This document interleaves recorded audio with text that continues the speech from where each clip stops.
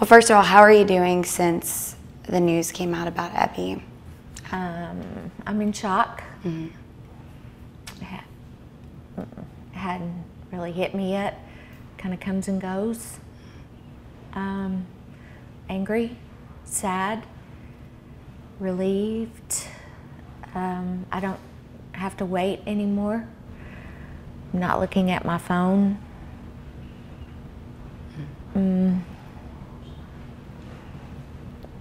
I don't know.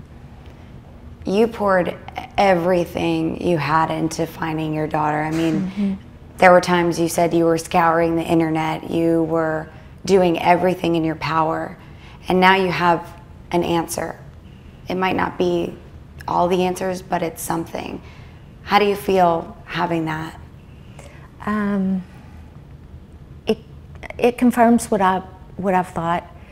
I've believed in my heart she was gone. I wish my energies had gone towards looking in a pipe.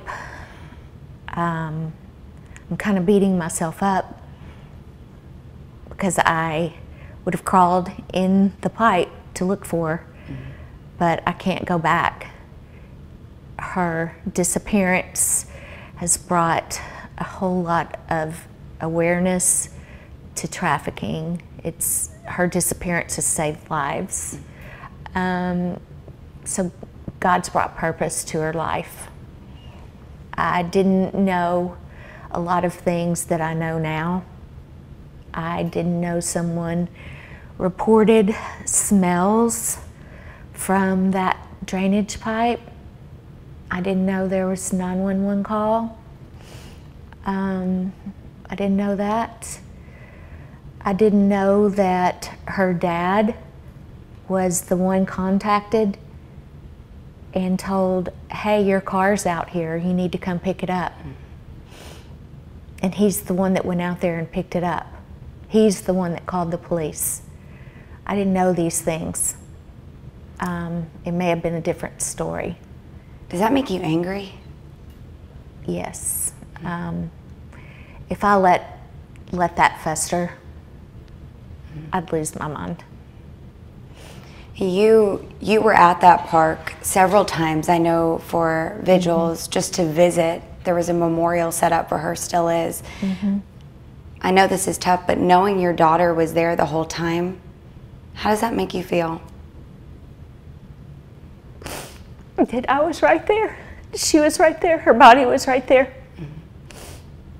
About 60 feet from her car. I went over there and I placed flowers. My husband and I placed flowers where her body was. You can throw a stone from where her car was to where she was. And you had no idea? I had no idea. I wasn't pointed in that direction. I was pointed, you know, I searched everywhere I could. I can let myself go back and think I would have done anything. I would have dug up the whole park. I would have dug up the whole parking lot. I would have had people digging had I had any idea. Had I known that had not been searched. Thank God for Detective Tommy Hudson, for Captain Russell King, for Chief Wayne Bewley. You know, that's what a cold case does. They take the case and they start all over. If it were not for those men, we never would have found Ebby. In the beginning when we talked, I mean, you were angry with police, and rightfully so, because they admitted that they had done things wrong in the investigation. Were you able to ever forgive them? You have to forgive or you just die. And that's where I am now. I have to move on. You know, now there's other things to move on with.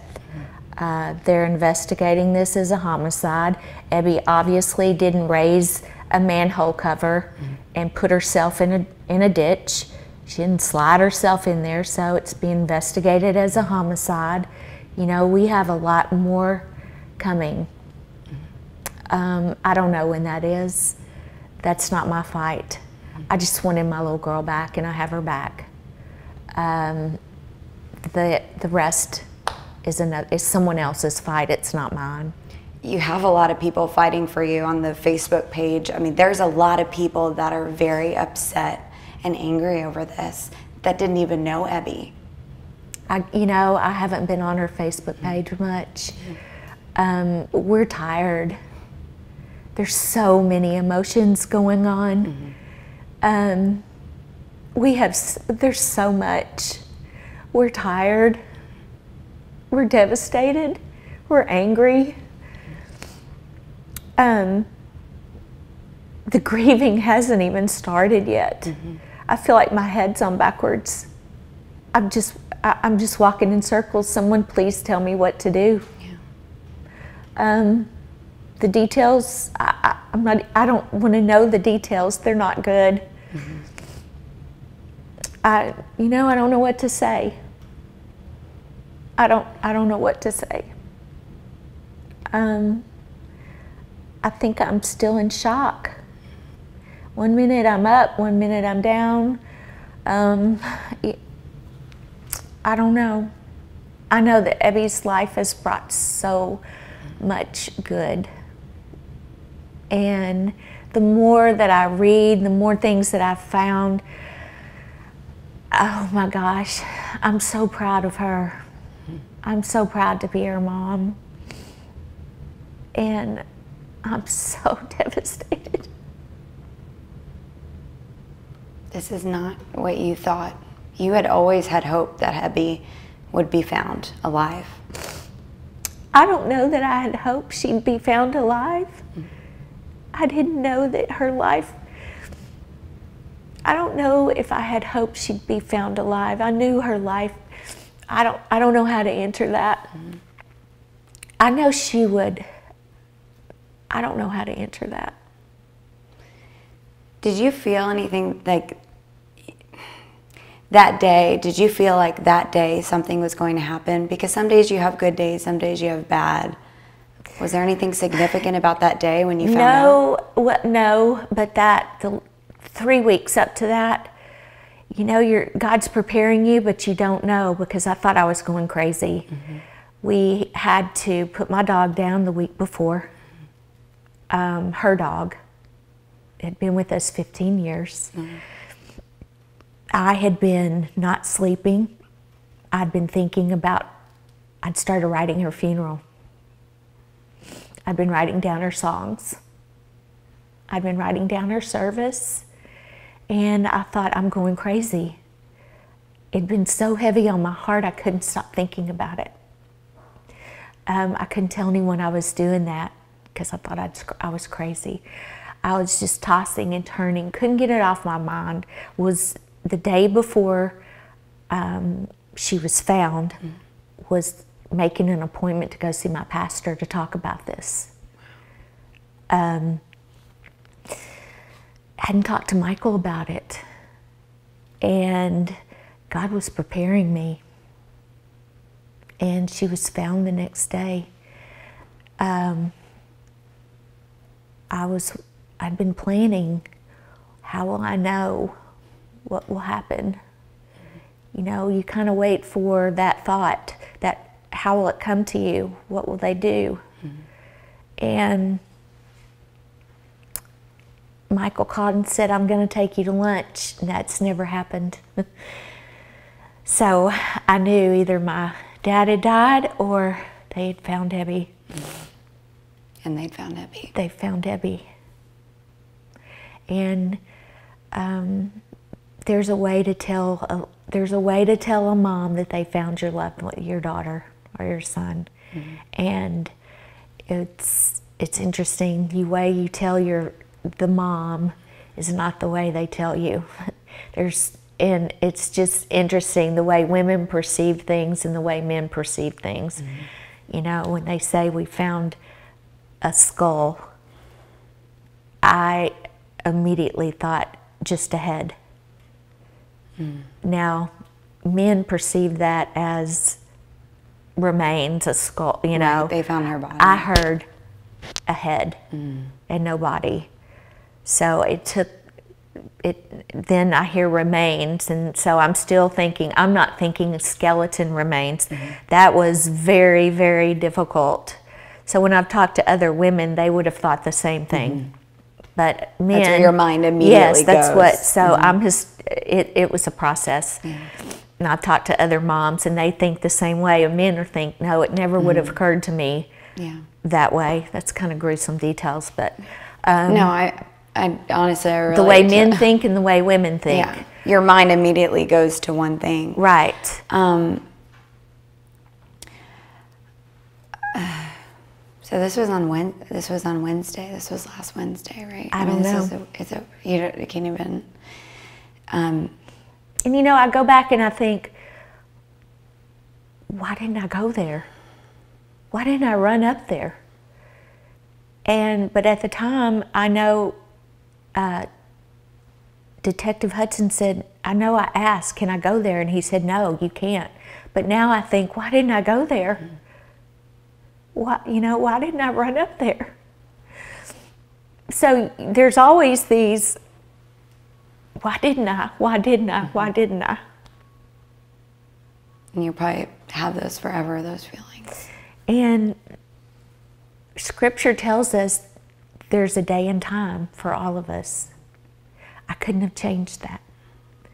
Ebby died on the day and time. Her circumstances could have been different, but that was her day and time. And you'll get more answers in the coming weeks. Yeah, and it's just going to go on and on and on. And it may be next week. It may be, I don't know. That's something that I can't force. I can't fight for. I can't. I'm tired. But I'm so proud.